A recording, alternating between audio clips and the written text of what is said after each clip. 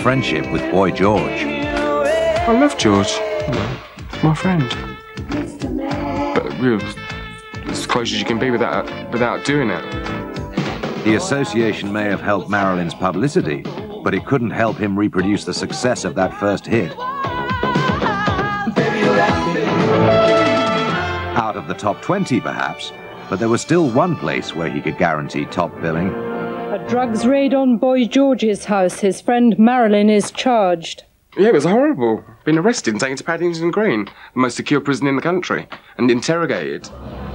The following morning, the doors still locked, Marilyn gave another attention-grabbing performance. We got there 8:30 in the morning or something. I don't think I opened until 9. And there was hundreds of photographers there. I was just then like, oh, there's nowhere to go. So you just stand there, and I started booting the door in.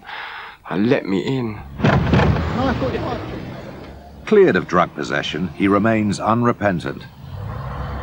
Billy Idol's manager said to me, you know, the great thing about you is that you've never turned around to the public and said, I'm really sorry for being a drug addict. I'm not. No. I'm trying business. Make my own mistakes and I deal with them.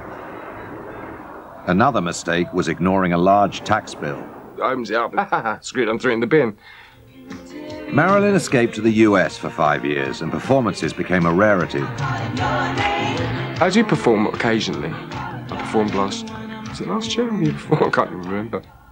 Nowadays he has a rented flat in Soho, but he says his brush with fame left him with nothing. I ain't got a pot to piss in or a window to throw it out of. And I'm still happy. Happiness, though, is not complete as he battles with prolonged pneumonia. The pain and, everything.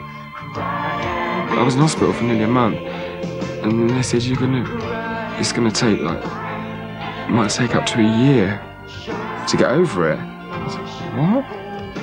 You know? And here we are, coming up to 8 months later.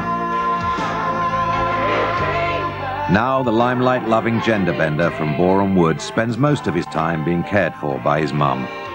I'd rather be poor, surrounded by great people that love me and who I love, than have 50 million quid in the bank and surrounded by, if I lent on them, they'd crumble. You know, I don't think so.